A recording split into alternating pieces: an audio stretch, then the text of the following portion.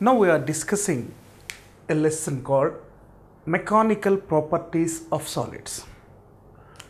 We know that solids are strong materials as well as rigid materials.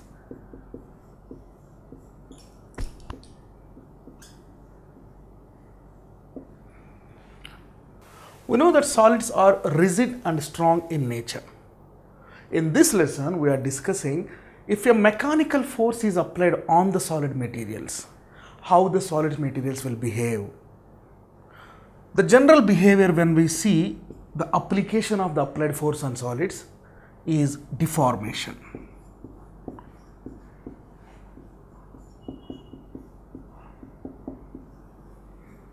That means, take an object of finite size. A mechanical force is applied on the object on any side or any face of the body. You can apply diagonally also.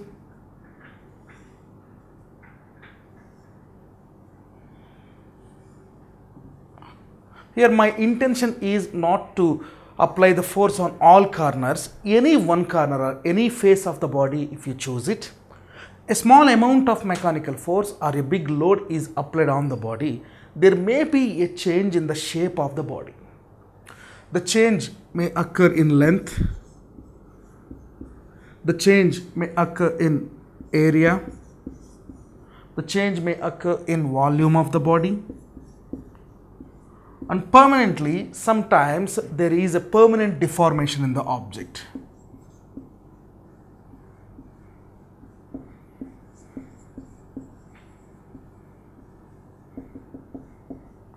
In some solids, the deformation is permanent. In some solid materials, the deformation is temporary, means is a time dependent. So this is called deformation. That means if a mechanical force is applied on a rigid body or a strong body, concludingly we can say it as a solid body, there is a change in the length of the body, maybe in the area of the body or maybe in the volume of the body. In a single word we can say it is a deformation. This deformation may be permanent or temporary. So this is called one of the results of the applied force on the solid materials. If suppose some objects, the deformation is temporary, that means if you take a sponge type material, apply the force from one end or one face, it will compress. The dotted lines indicates the size reduction after the force applied. Then what we can understand is, suppose if you remove the force, the very next moment the body again regains its original state. This ability to regain its original state in the removal of the external force is called elasticity.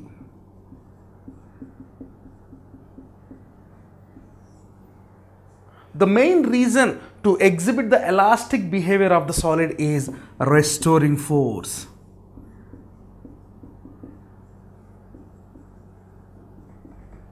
That means restoring force always opposes the applied force in opposite direction but in same magnitude. In case of springs, the restoring force F is equal to minus kx. Such like that we can understand the restoring force in different elastic materials. The next concept we will see is elastic behavior of solids.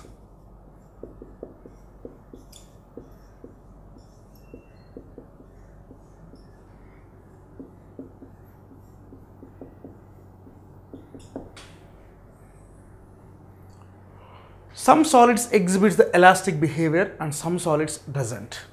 So there are two types of behaviors that are possible for a solid material. First one is elasticity.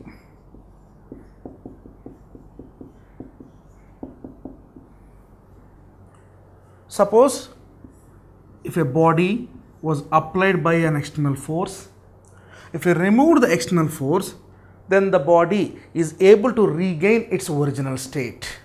Then the behavior of the body is called elasticity. Those bodies which exhibits this property is called elastic bodies or elastic materials. So the ability to regain the original state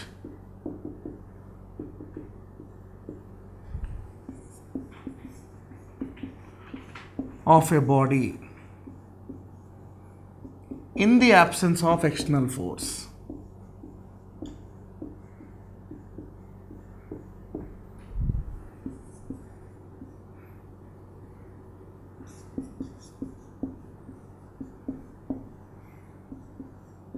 Is called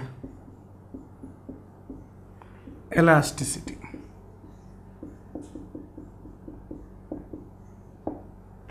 The materials which exhibits this property is called elastic bodies.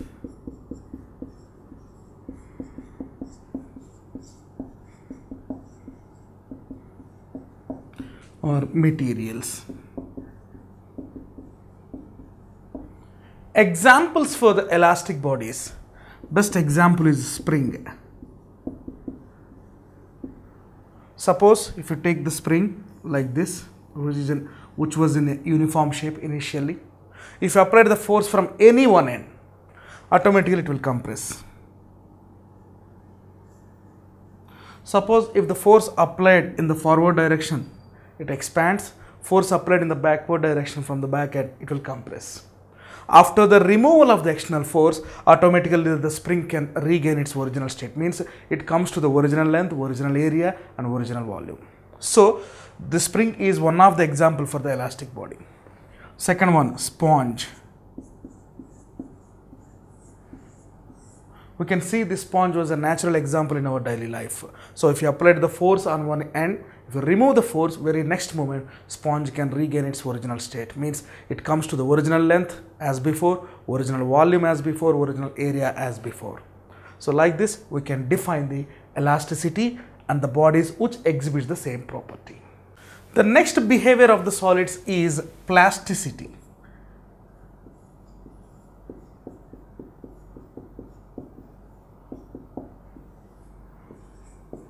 This plasticity is also called inelasticity.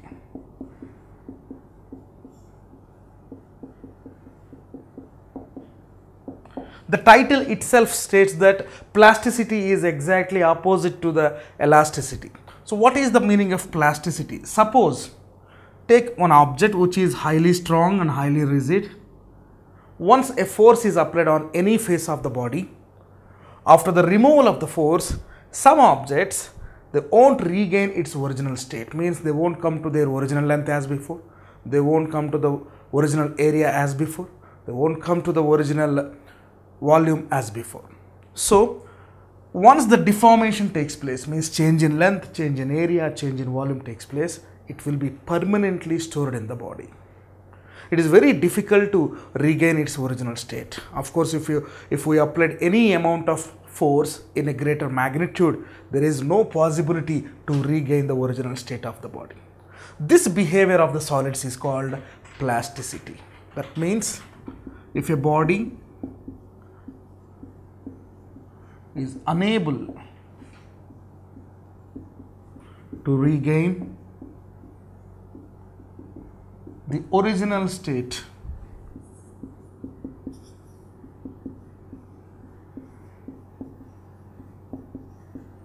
in the absence of external force,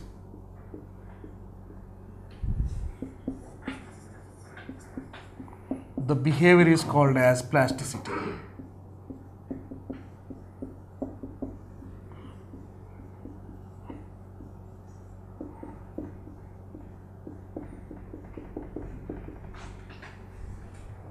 The materials or the objects which exhibits this plasticity is called plastic materials or inelastic bodies.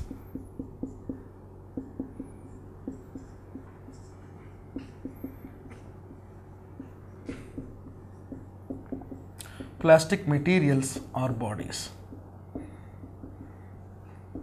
The name itself says that one of the examples we can take in the behavior of plasticity is all plastic bodies.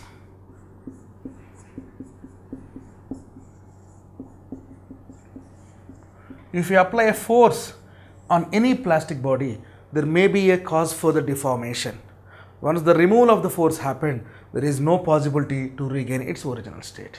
These are the two major behaviors of the solids under the action of force. So what is the differences between this elasticity and plasticity? In elasticity, deformation is temporary.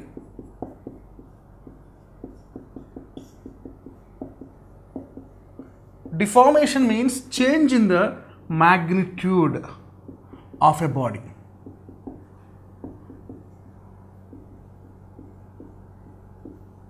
But in plastic bodies, deformation is permanent. Maybe a small amount of force is applied, the deformation will be impermanent. So, we can say that plasticity, the same deformation is permanent.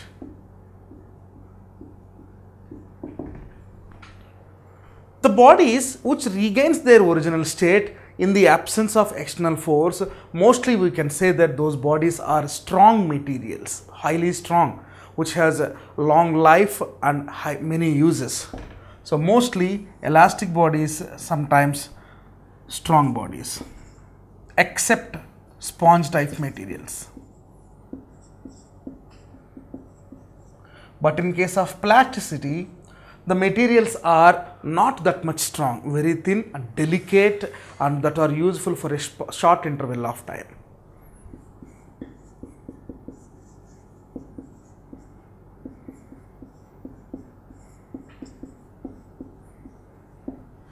The strong body's lifetime is more, long lifetime.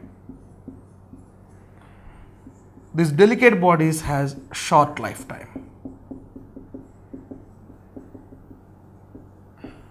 These are the main differences between the elastic bodies and plastic bodies. Next we will see some of the physical quantities which explains the elastic behavior of the solids. The first physical quantity in that is stress.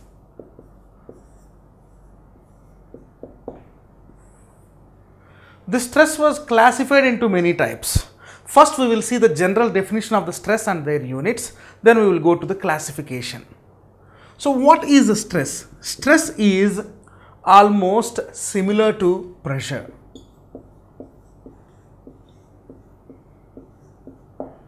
The general definition of the pressure is force acting or force applied on unit surface area of the body.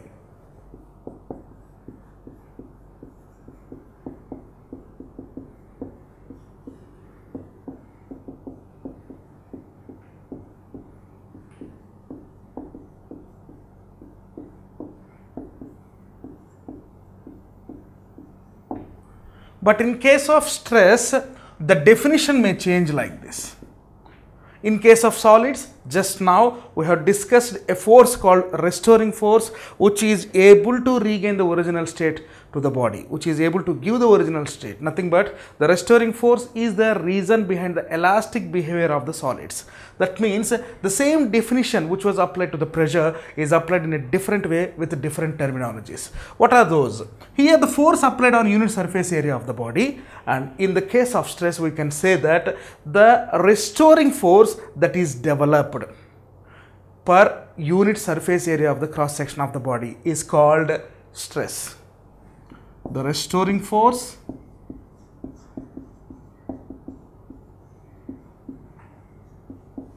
developed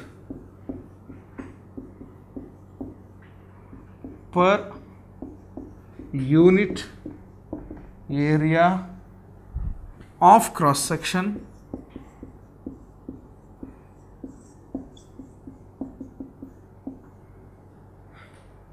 is called stress.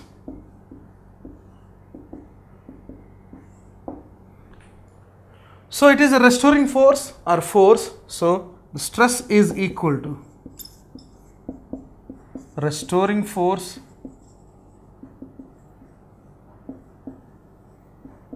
per unit area.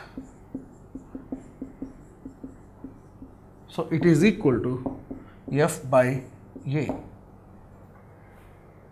So the restoring force is equal to the force of deformation but in opposite direction. So the same statement can be written as force of deformation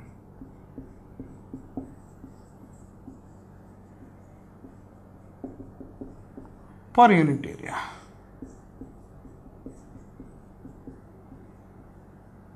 Here also it is F by A. So we can write this one as FR by A, it is FD by. So what is the units and dimensions of the stress?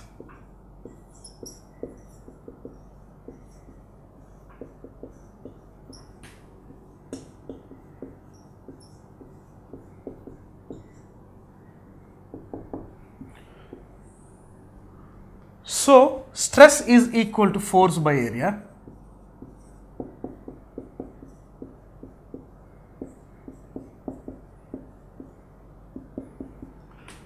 If you go to the SI unit, the SI unit of force is Newton and SI unit of area is meter square. We know that 1 Newton per 1 meter square is equal to 1 Pascal.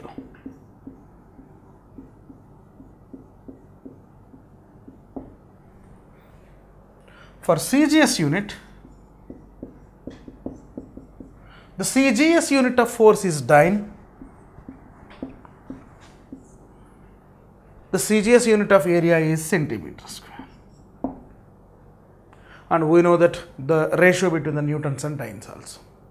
If you want to see the dimensions or the dimensional formula of the stress,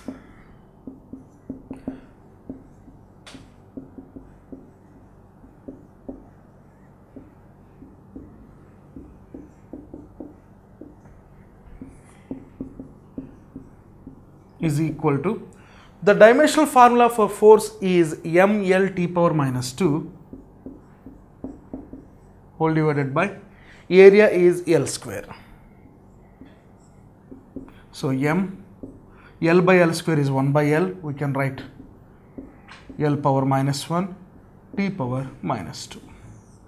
This is the dimensional formula of stress, and in similar words we can write for pressure also. It is equal to, if you keep any physical quantity in square brackets, there is nothing but the dimensional formula of that physical quantity. So the stress or pressure has 1 dimension in mass, minus 1 dimensions in length and minus 2 dimensions in time. This stress is a tensor physical quantity.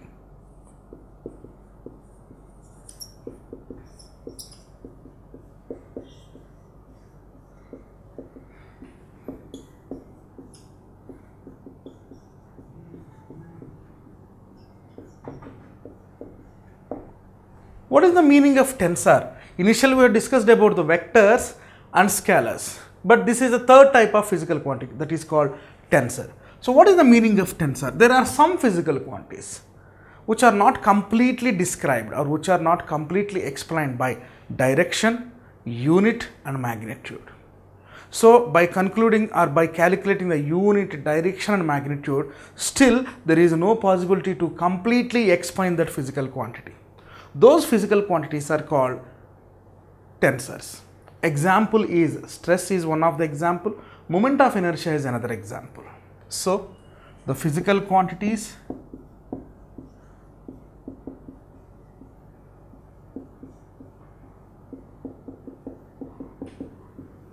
that are not completely defined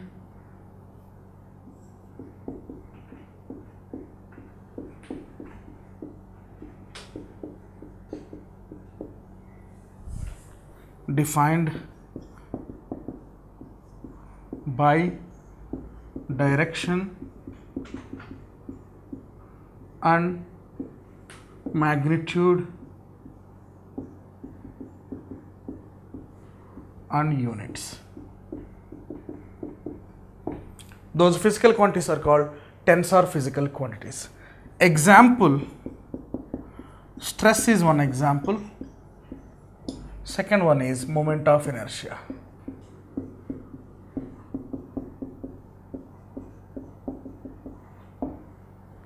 There are many other examples. As we proceed to the next lessons, we will find out what are the quantities that are present in the tensor physical nature. Now we are discussing a problem which is related to the stress applied on the body. A steel wire of 2 mm diameter is stretched by applying a force of 72 newtons. Find the stress in the wire. So the diameter of the wire D is equal to 2 millimeters, is nothing but 2 into 10 to the power of minus 3 meters. The force applied on the body is 72 newtons. We should find the stress in the wire. Therefore, stress is equal to force by area. Steel wire, any metallic wire, has circular cross section. So therefore, we can write this one as F by pi r square, because area of a circle is pi r square. So force is 72, pi is 3.14. What is r? R is nothing but d by 2. So we can write d by 2 whole square. So therefore, stress is equal to 72 by 3.14 into d is 2 into 10 to the power of minus 3 whole square by 2 square. 2 square is 4. This 4 will go up. So it is 288 by 3.14 into 4 into 10 to the power of minus 6. 288 into 10 to the power of 6 by 3.14 into 4. If you do the calculation, this 4 into 288, 72 times. 72 into 10 to the power of 6 by 3.14. Concludingly, we will get the answer 2.292 into 10 to the power of 7 Newton per meter square. This much stress is applied on the body with the help of this force. Next, we will discuss the different types of stress.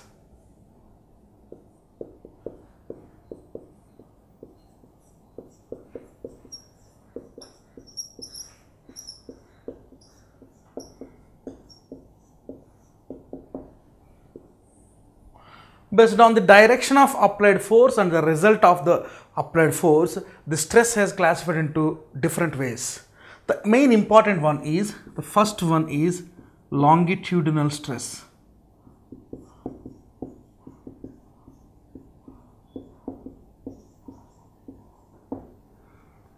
What is the longitudinal stress? Suppose if a stress is applied, if there is a change in the length of the body, that stress is called longitudinal stress. Means if a stress is able to change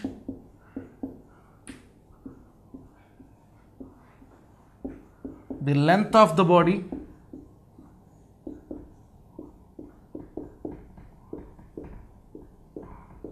or wire,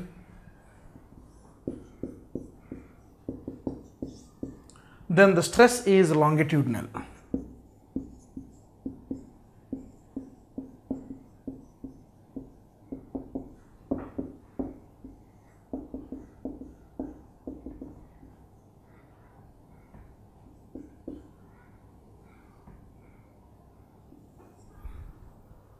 So this longitudinal stress which gives the change or deformation in the length of the body. This is the first type. Best example, take a body which is fixed at one end, and second end if you applied the force to expand it. Or if a metal wire which is freely hanged, on the second end if you apply the load continuously like this. If you are keeping the weights on adding, there may be a possibility in the expansion of the wire. So the expansion will take place. Means only length of the body is changing. So that's why This is called longitudinal stress. The second stress is normal stress.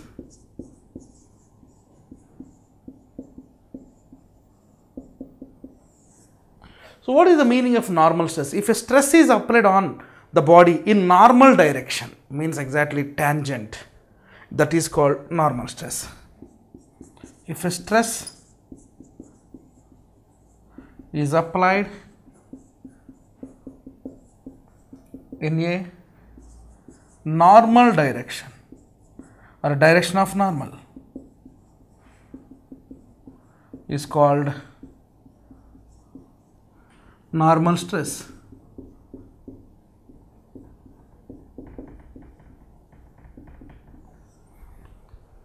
If you want to visualize the concept of the normal stress, let us take a cube type material.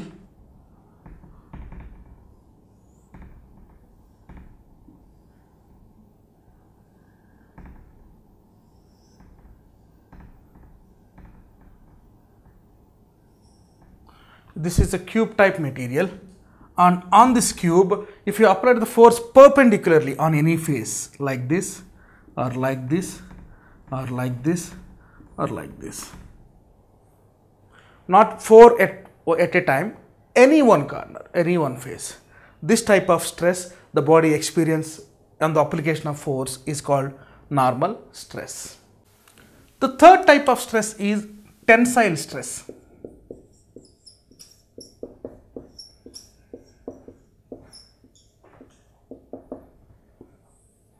Yeah, the meaning of the tensile means almost like a tension.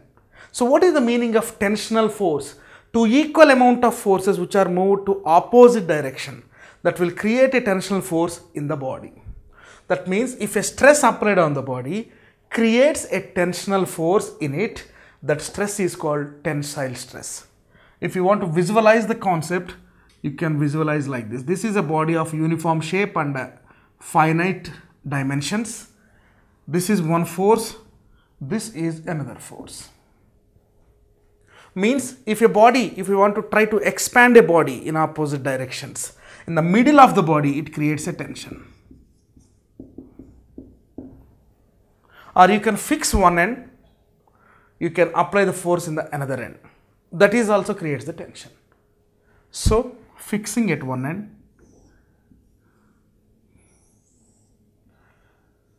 applying the force at another end. This is the fixed. So what we can understand, if a stress creates the tensile force in a body, that stress is called tensile stress.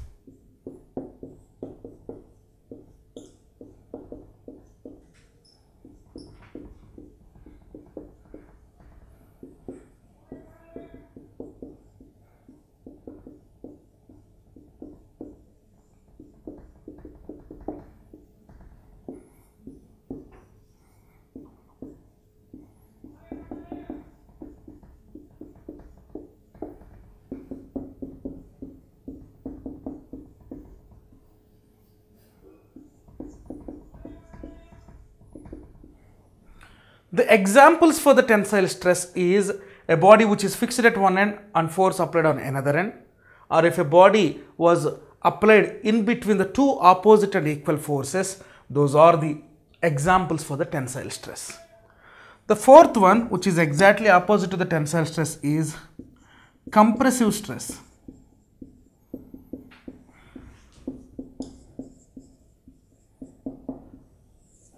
Tensile strength can be created in the expansion of the body.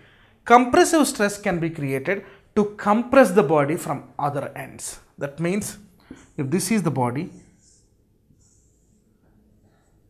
force is applied on face to face like this. Therefore, you can say the compression of the body will take place. That means like this.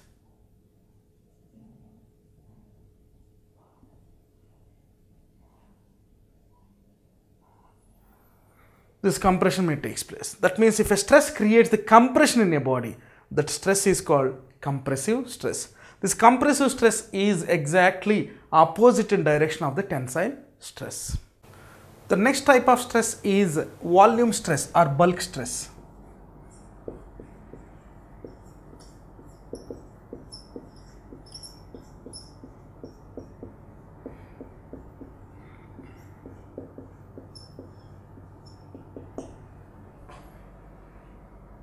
This is the fifth category. So what is volume stress or bulk stress? Suppose if a normal force applied on the body or normal stress applied on the body, if it can change the volume of the body, that stress is called volume stress. If a normal force or normal stress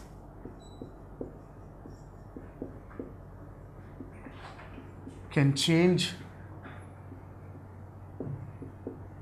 the volume of the body,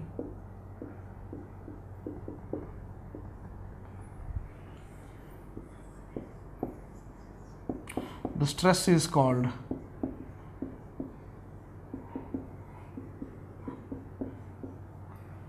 volume stress.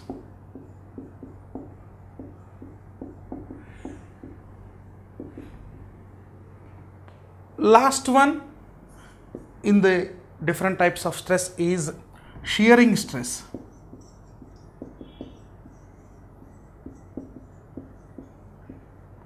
or tangential stress.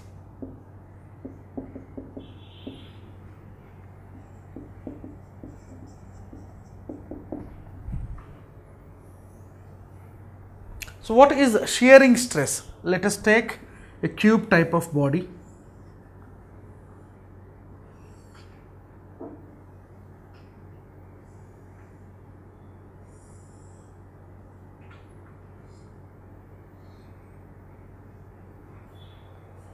In this type of body, two parallel forces are applied on opposite faces, which are in opposite direction. That means one force is applied like this, one force is applied like this, or one force is applied like this, one force is applied like this. Try to assume a sponge in between these two hands. Suppose if I want to simply make a diagonal of that, I will apply one force in one direction, this will be in another direction. That means if this is the original state of the body, this body will change like this.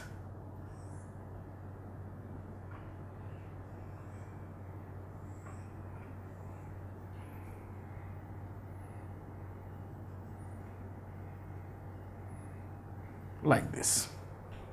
So the faces simply changes some angular displacement.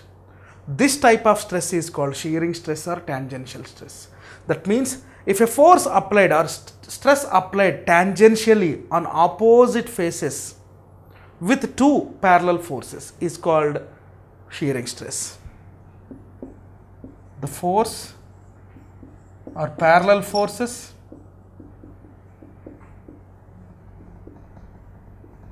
applied on opposite faces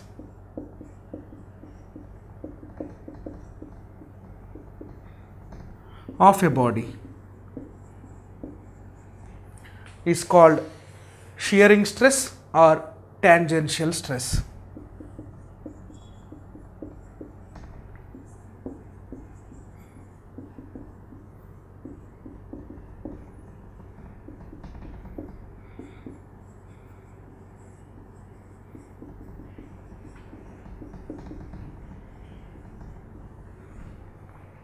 So there are 6 types of stress, and these 6 types of stress are useful to possibly find out the elastic moduli in different cases.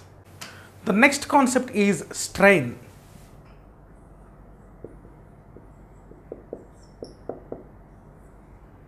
So what is the meaning of the strain? Take an object of finite length which is fixed at one end.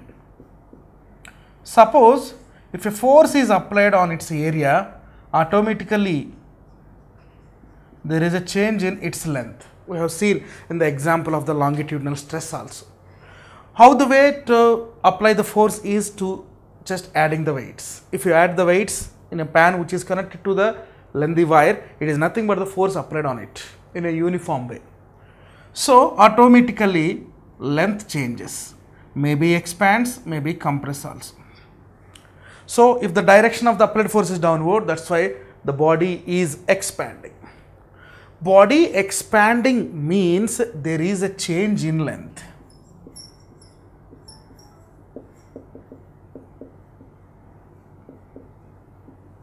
Originally it has some length.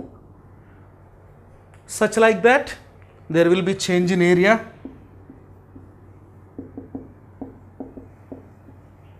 and there will be change in volume. Suppose it is a 3D spherical body. If you applied the force on one end, the compression takes place here, automatically the volume of the body will change. The volume may be like this. So, if you applied force can create the stress in the body as well as strain in the body also. That means there are naturally changes occurred in the dimensions of the body. Change in length, change in area, change in volume. The ratio between the change in the dimensions of the body by the application of the forces to its original dimensions is called strain. The ratio between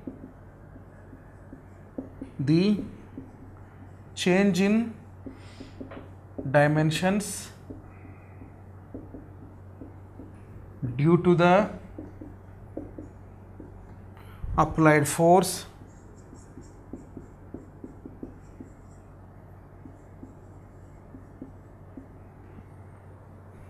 to the original dimensions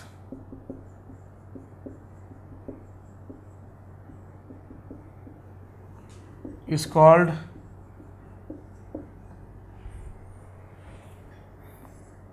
strain. The strain is three different types: longitudinal strain, volumetric strain, and shearing strain. The first different type of strain is longitudinal strain.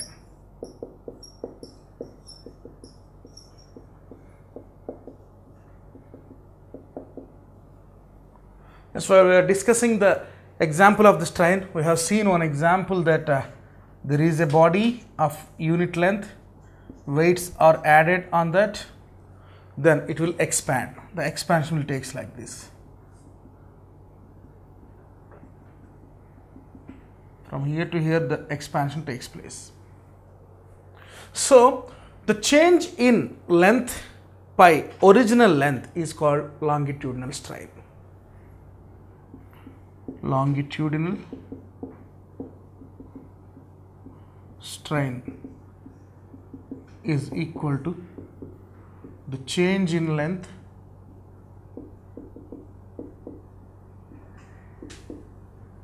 by original length.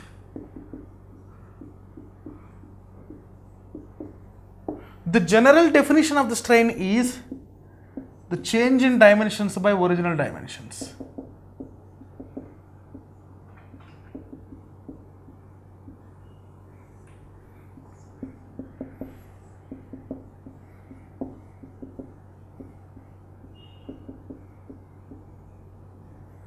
So the change in length we can say it as delta L. Original length we can say it as L. So longitudinal strain is equal to delta L by L. If the strain takes place because of the tensile force, that is said to be tensile strain.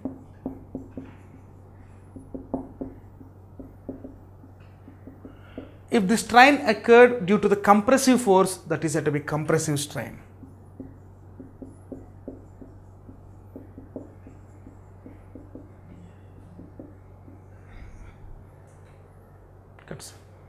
The next strain is volume strain.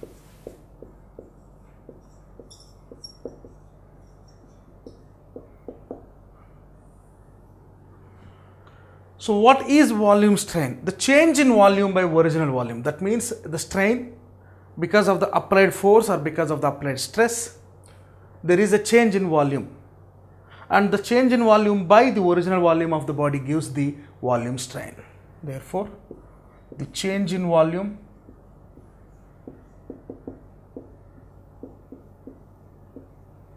by original volume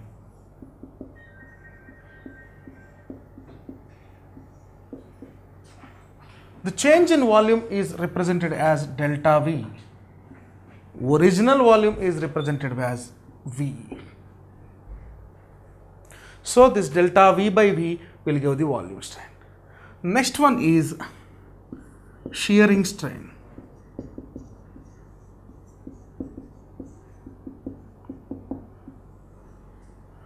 To understand the concept, let us take a cube type body.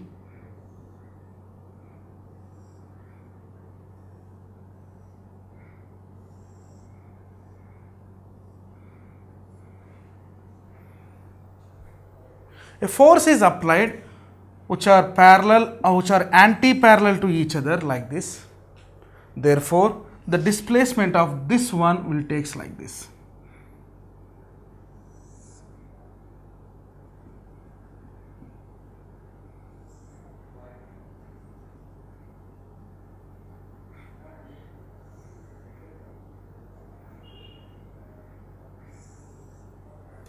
Let us take the length of the body is, or length of the any side of the body is capital L. So from here, this point is shifted to some small l displacement. So here it is making an angle theta also. So what is tan theta? Opposite by adjacent.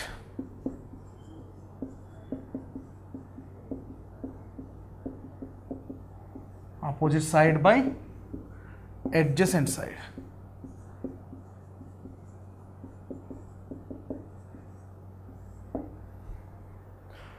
This is the length of the body of one side, capital L. This small l is the displacement of this side with angular displacement because of the two anti-parallel forces applied on it. So therefore, theta is equal to L by L is called shearing strain.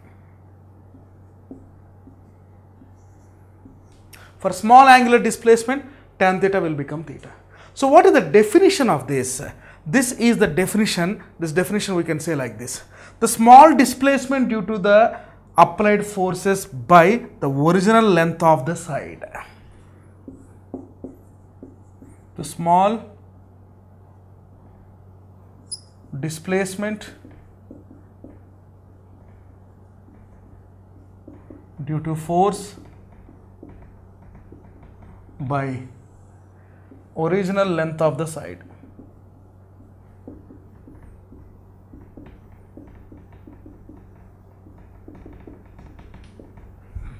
This is called shearing strain. Shearing means there is a change in any one point.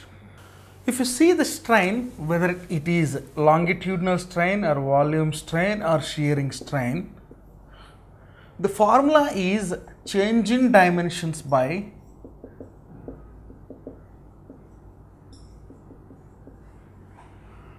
original dimensions.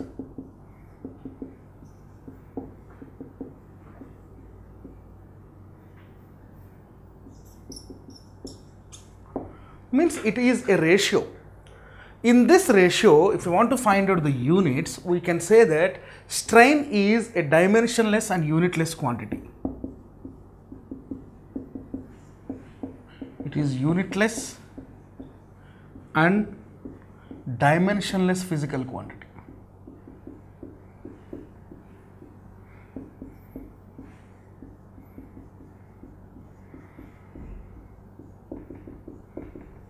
We should not say that it is a constant for a body, like a refractive index in a light for a denser medium. It's not like that. It depends upon the load applied also. So it is a unitless and dimensionless physical quantity. Why it is unitless or dimensionless? See, change in length by original length. Length will be in meters, original length will be in meters. The units also get cancelled. So delta L by L, units cancel. Change in area by original area, meter square by meter square, cancel. Delta A by A. Change in volume by original volume, meter cube by meter cube. So anyway, what we are understanding is we are getting the only integers in a form of answers, not with the units. That's why strain we can say it as unitless and dimensionless physical quantity. Next one is elastic limit.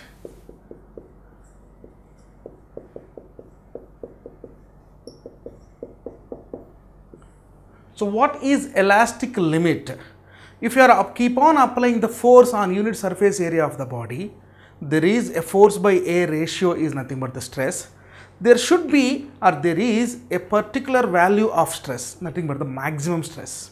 So the maximum stress within which the body can regain its original state in the absence of deforming force is called elastic limit. The maximum stress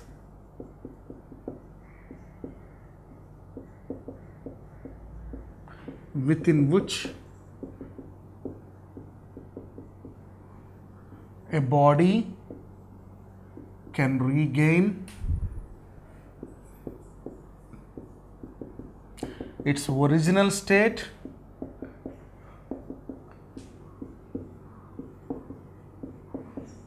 in the absence of deforming force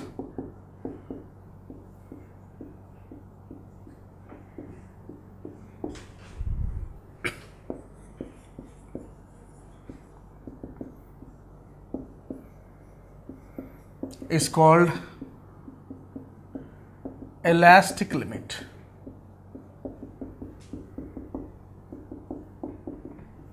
Means if you keep on applying the force continuously, there is a possibility for the complete deformation for the elastic objects also. Means once the limit crosses the maximum value, the bodies may not be possible to regain its original state. They will be in the deformed state continuously. That means the body's elastic limit was crossed over. So within the elastic limit, the applied stress is directly proportional to the strain. Within the elastic limit,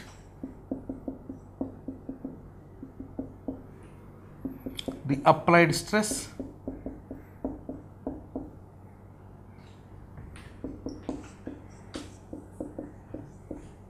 is directly proportional to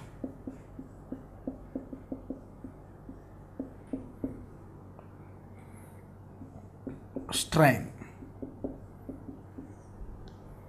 So we can write stress is proportional to strain. This is called Hooke's law of elasticity.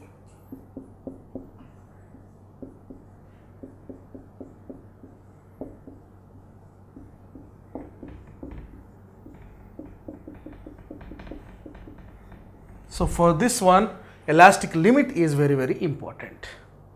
So if stress is proportional to strain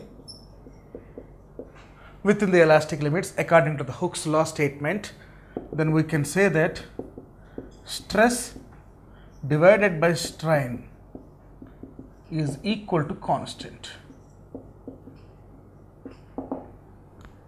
This constant we can call as modulus of elasticity.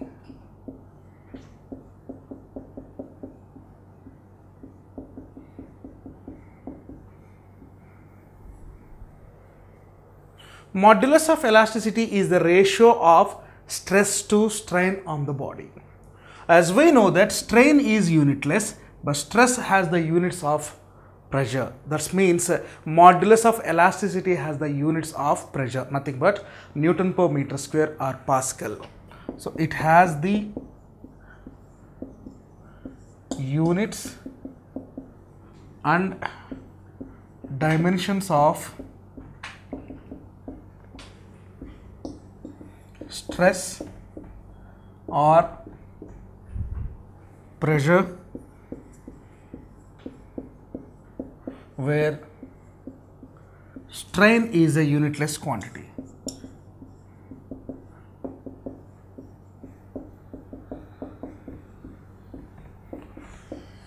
Unitless physical quantity.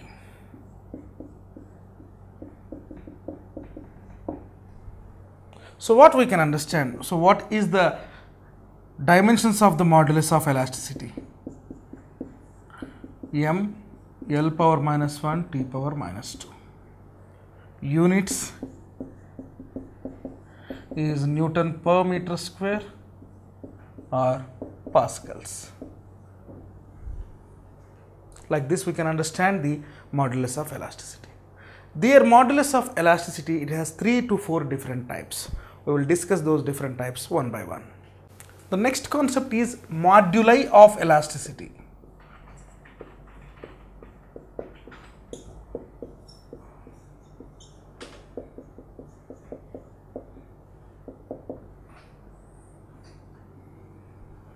There are 3 different modulus of elasticity. In plural sense, we can say it as moduli. The first one is Young's modulus or Young's modulus of elasticity.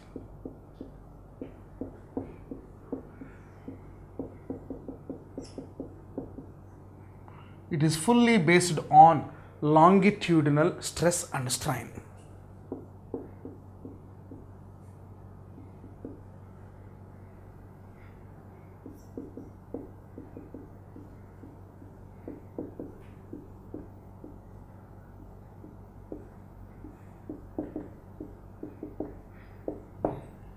So what is the way to define this Young's modulus?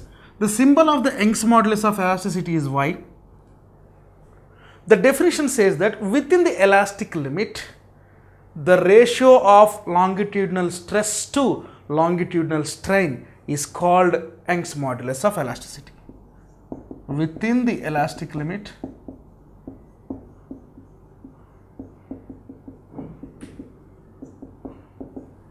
the ratio of longitudinal stress to longitudinal strain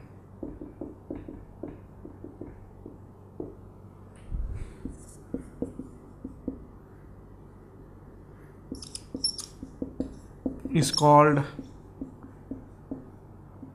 Young's modulus of elasticity.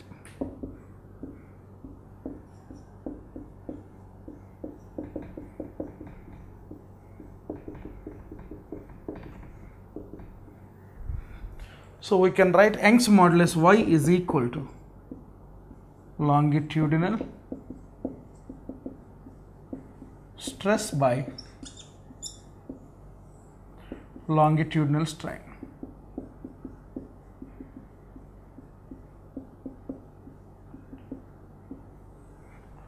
Now we will see the expansion form of the Young's modulus in case of any metal wire.